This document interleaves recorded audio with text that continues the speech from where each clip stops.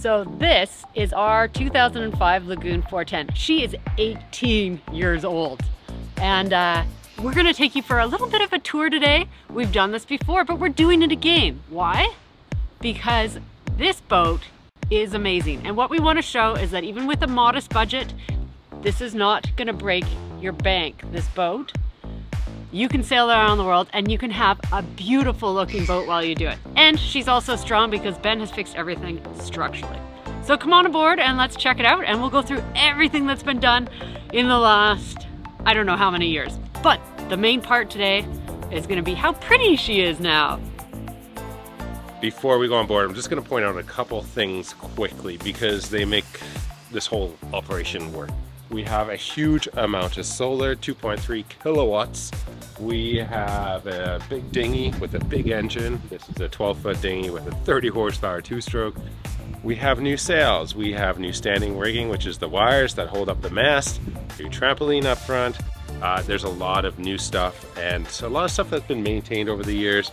But let's go aboard and check out the inside first, and then we'll get to that stuff at the very end. Let's show you how you can make an old boat look new. And it's without like destroying it. Come on in. This is our dining area. This is our cockpit. This is where we drive from, and this is where we eat. And let me tell you, it is amazing. This enclosure has created this indoor-outdoor living space that has revolutionized our lives. We had this added in Thailand. Then come on in. I'm pretty sure this boat doesn't look 18 years old anymore. And it took a bit to get there and a few brave steps. And one of those brave steps was paint. So I think what really changed the space and the feel in here and created this sort of bigger, brighter, newer looking boat is the paint. And the paint on the walls here, this wall used to be wood and it was awful. It had turned orange over the years. I think it maybe started that way. It wasn't a great color to begin with. And this was all orange. So we painted cabinets out gray and then the walls out white. And we did all the fiddles white to match the countertops and the nav area white. And it makes a huge difference in here. To me, it looks like it's almost a new boat. We have done so much. We have replaced the countertops with Korean countertops on this size. And it's really revolutionized. We'd already extended the cabinets in New Zealand, but we extended the countertops to be all one level, and it's really made a big difference. This is a whole huge surface to prep. New sinks because the old ones got destroyed, new taps because they were broken, and then coming over here, a new chopping board, and a few new appliances since we're finally in a place that sells kind of fancy appliances. We managed to squeeze in a coffee maker, an air fryer, a new blender that actually works. And because we're hooked up to power a lot right now, I do have the induction hot plate out and I do use it a lot. We have a new cover for our fridge, and in Thailand we actually replaced this fridge. This was originally a water-cooled fridge and it is now air-cooled. So it works in the water and out of the water, but that doesn't really matter. It also uses a little less power. The lines don't get clogged with barnacles and it's much better at cooling. So the other thing that I really pushed for when we were here, and much to Ben's chagrin, he was a hard no on this for a while, guys, and I managed to convince him that it was a great idea, and that was to redo the cushions. We've been having a lot of problems where this one would fall off if you opened it. That one never fit. They didn't quite fit perfectly. They were looking a little sad and old, and all the zips were breaking on them. So every time you opened one, you basically had to restitch it back together. And I wash these all the time with the children. Whoa, let me see. Well, that's beautiful, bud. I love it. Let's rub it here and we can put on the wall and put some tape on it. Okay, should I put it on the wall in our new hanger? I'm just gonna get Willa another piece of paper for her artwork. But these baskets I actually had custom made here. There are some really great artisans here in South Africa, and this is Mia Melange. With kids, there's so much stuff. There's the artwork, there's the toys, there's the, I don't know, stuff. So it's really nice to tuck it away. That we have, oops, water. Oh, we need some new water. Here you go, bud. You gotta dip in the paint, bro. Hi. So like I was saying, there's a lot more mess with children, and once you have a tidier, cleaner looking boat and it doesn't seem so orange, I just wanted everything to be kind of tidier and more put away. So I've been slowly purging. We've been purging a lot, and buying things to help us create cleaner spaces so we can basically put our junk away. So we have our ditch bag, and it actually stays out all the time. So a ditch bag is basically, it needs to be out because if you're getting off the boat, it's kind of an emergency if you're taking that thing with you. And so it always needs to be out, which is kind of annoying. But we're in port right now. We could put it away, but it just lives there. That's okay. But how did this all come about, and why on earth did I decide to do a remodel? And it all started with this. I still have the mental memory, vivid memory of ripping up this floor right here and discovering all the rot. And to rip that up, I had to actually remove this, which is a subfloor on top of the bridge deck. Yes, this boat's had a lot of work done, some structural, and after we ripped up the floor, it was really, well, you might as well lay new vinyl flooring because, you know, it's destroyed anyways. That was the start of this whole extended reno. You might as well lay new vinyl floor, and before we lay vinyl floor, you might as well paint, and then once we've painted, we may as well do the cushions, and yes, that's where we're at now. But we're done. We've actually laid this floor all throughout the whole boat, and the next thing we did while we were painting is make a new dash. But then we also rearranged things to be more logical. Over the years, you add and remove instruments, and it just gets to be a big mess. So we have a newer Raymarine Hybrid Touch, old radio, old gauges for tank measuring, so water and fuel. This is our battery monitor, CD, and air conditioning. So yeah, things are much cleaner. In behind is also much cleaner. Everything is organized and tucked away. That is a mess right now because I'm provisioning to leave Cape Town. We're leaving next week, and yeah, crazy, hey?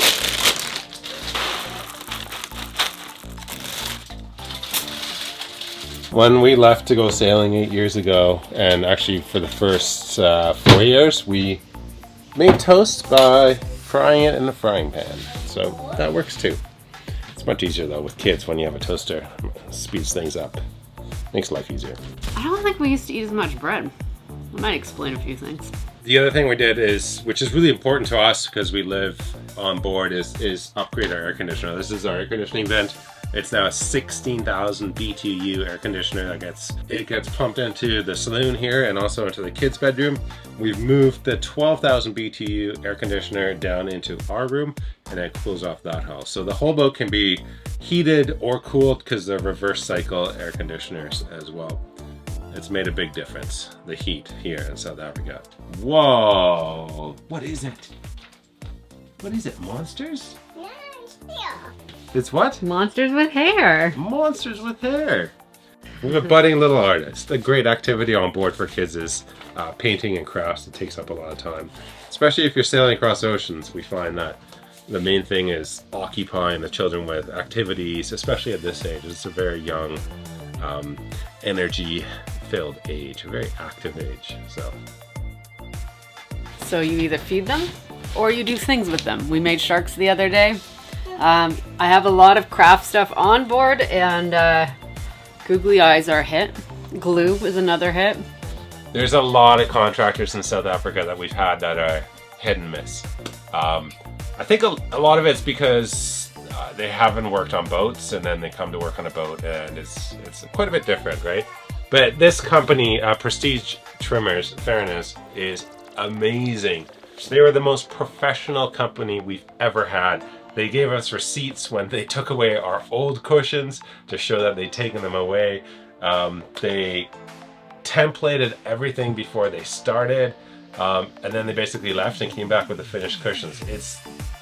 It's just, you know, when you have a contractor sometimes that does an outstanding job, I feel like credit needs to be given where credit is deserved, and in this case, that's definitely true. So we'll link their details down below. If you need upholstery work in Cape Town, this is the company to go to. Amazing, amazing quality, amazing workmanship, amazing relationship with them. And as they were here late last night and I didn't have as good luck, I'd hired someone else to do the curtains because I thought it was too much and our timeline was too short. You'll notice all the curtains are gone because they never were completed after 6 weeks. So I've I've restarted with Faranaaz, and she's hopefully gonna have them to us by the end of the week. Yeah. But we're pretty see-through right now. Like, it's kind of funny. Like, I have a piece of paper over the toilet area where you go pee because, you know, there's no curtain. We live in a fishbowl right now. We're actually living in downtown Cape Town, which is awesome because, you know, when do you gals get to live on your own house in Cape Town unless you own an apartment? But everywhere around us there's apartments, and we're like the fishbowl. But it means we're right downtown. By the way, this is the table down. There's a table underneath here that goes down when we're at sea or when we're playing with the kids. This is their play area during the day. Outside we eat because it's messy with little kids, but this is where we play and sleep when we're on passage. Like the person that's on shift might nap here. And if the kids are playing, you can see them if you're steering. So it's a really great space. We didn't put these cushions out until we had kids. And then we found, oh, this is actually really nice to have a huge bed, a day bed in your saloon. We do put it up at night, when it's just me and Ashley doing work on the computers and eating inside. But during the day, this is usually down. It's wonderful. And really, we only put it up at night because it's so cold here after the sun goes down that it's nice to be inside with the heater on and the doors shut. But this normally is now our dining area, and this, I think, is like our living room.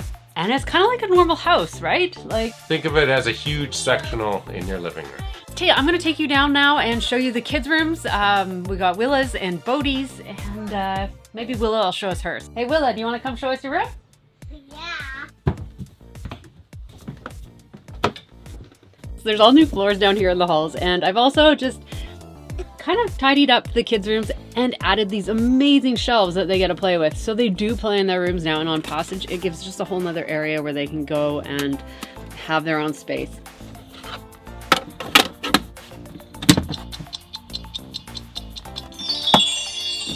Willa's we've set up is mostly as a kitchen right now because it's been a lot of fun to play down here in our kitchen. And we've also taken off the lee cloth. She's a big girl now. That's a lot of hair on that mermaid. It's weird because we're normally in hot climates and we've never before had like soft fabrics and like duvets on the beds. It's normally just sheets. So it's been a real treat to kind of need a duvet. It kind of creates a little bit of a cozy play area too. And then we got these really cool shades, which wasn't in the plan, but they were available, and it's great because we have, in every room now, we have shade and mosquito netting. It's awesome. And then all new bedding for the rooms, which we really needed because we needed to get quilts now that we're in South Africa. And it's kind of nice. It makes it cozier. And last but not least, I think it's the kids' favorite part, is the shelf. You want to make sure you're not taking anything away from your children or not giving them less when you're on a boat. At least that was me. So I feel like the kids have everything they need on the boat. We have an entire kitchen. They have everything the same as they would have on land. It's a little different, but we've made it work. And it's awesome. And Willa loves it in here. Bodhi likes to come and tear it all apart. In Willa's room, we still have the netting over the window so she can't open it. And that's important when you're sailing. You don't want that opened. It's not good. So the kids each have their own room, and Willa used to have a lee cloth in hers too, but she doesn't need it anymore. This is basically like Bodhi's crib, but the lee cloth is what holds you into bed on a sailboat, typically on a monohull where they rock. But I think it's the same thing when it's a catamaran. It's just, I'm using it as a crib for my child. But Bodhi also has toys in here, and in the morning you hear his little car going down its chute, click, click, click, click, and it's really cute. So he has a lot of fun in here too, and yeah, it's nice that they each have their own space, I think. So yeah, we're just a normal family, normal kids in a normal boat, living as similar as possible to life in a house. We've done lots of little things, even like these stickers on the outside. You actually can't see in, but you can see out. So you can see the dock right now, but people can't actually look in. So like, yeah, there's been a lot of additions, little additions like that just make life a lot nicer. Our electrical cabinet is right down here in this hallway, and all of the solar charge controllers are right here. Our inverter, which takes our battery power and converts it into 220 volts or 110 volt, is in there as well. We have a switch panel for all of our systems on board, such as shower sump pump or VHF or freshwater pump or deck lights, AIS, electrical instruments, and so on and so forth. The one thing we have is our engines under our beds in the rear of the boat. And some boats have them outside of the bed, so aft of the actual bed. We don't have room back there because that's where our steering is, our rudder. The one benefit of having your engines under the beds interior to the boat is that they are super clean and don't have any rust. We really love our Yanmar engines. You can find Yanmar technicians all over the world, and parts as well. So Yanmar is definitely the way to go. They almost look brand new even though they're 8 years old. And that right there is a high output alternator. It outputs 120 amps an hour. That's another thing that we use to charge our batteries on the rainy or cloudy days when we don't have enough solar. The last bit is the owner's side, and again, new floor down the whole entire hull, and a few extra little tidbits that are really nice. So come on down. So this is the desk on our boat, and it is so important to us. We live on this boat permanently. This is where Ben works from. He makes videos here. We store a lot of books here and communications, all the things we need to sail around the world. So it is a very important part on Nahoa, and we couldn't really live without a desk on board. We love it. So we moved the 12,000 BTU that was upstairs down here, and it actually cools and heats this whole side better. It's actually a pretty big area down here, so it's nice to have an oversized air conditioning for it. We have the control panel there, and then we just have the regular safety stuff. A carbon monoxide alarm that's finally mounted, a fire extinguisher, and our, hammer to get the heck out of here if we need it. This is our escape hatch if we flip, and these are our new escape hatches that we installed in Thailand, so they don't open and they don't leak. Since it's a boat, you don't have a lot of room, so you gotta place certain equipment in certain closets. This is where our air conditioner lives for heating this and cooling this hull. Also, our water maker sits down here. I still have a little bit of install to do on that one since I moved it a little bit. But yeah, it's nice and tidy on the outside. We had actual grates made into these doors to let the airflow through for the air conditioner instead of just buying a big white grate and plastering it over top. So a lot of thought and effort has gone into keeping the boat as original as possible without making it look really junky. There is my closet that is always stuffed full, and even more so now that I have 2 seasons worth of clothing in here. Usually it's only summer. If we ever get a new boat, I just need a little more space. And then it's the bathroom, and there's been a few revolutionary changes in here I'm so happy about. One is this electric converted toilet. We finally found a conversion kit that fit properly beneath the toilet on the pedestal that we had available to us, and it is awesome. And then we did a couple extra things in here. This is the sink area that Ben decided he needed to exert a little anger on. You might have noticed that in the last video. They pressed this sink in so it looks great. New tap because the other one was disgusting and also didn't fit there. Check it out, there's a seal right there. Oh, he's got a rope around his neck. Oh no, is he dying?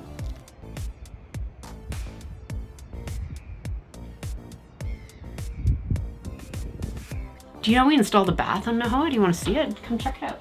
But this bath, we put outside when it's hot, we put inside when it's not, and it is fantastic. And it's like normal kid life. You gotta play in the bath. I guess what I'm trying to say is that we have everything that you have in your home, basically we can have on Nahoa. It's just a bit different. And the bath is one of those things, and it's fantastic. Under the floors in the bathroom is where I keep my canned goods for big passages, and most of the time there's not a lot in there. Right now is stuffed to the brim because we're about to take off on the Atlantic crossing. So living on a boat is just like living on your house. We try to create the same environment for our kids as you create at your home on land. The only difference is that it takes a hell of a lot of work to maintain all the systems and to keep an 18-year-old boat functioning and operational to sail across oceans. So Cape Town's been a lot of work. It's been a big refit. It's been mostly an interior remodel. but also a few minor maintenance things on the systems. We are a truck, that's right. I am so happy with this remodel. I would do it again in a heartbeat. It feels like a new, light, happy place to be in. And I highly recommend it. I was terrified to paint, and I kept like being like, am I doing the right thing? Am I doing the right thing? I was so scared. And then they painted. I think after 8 years of sailing around the world, we finally finished refitting our boat. We bought this boat as original in 2015. It was a 10-year-old boat at that point. And we've just kind of slowly fixed and upgraded it over 8 years and 3/4 of the way around the world. So we're done. We're done. We're almost done the circumnavigation. The kids love it. We love it.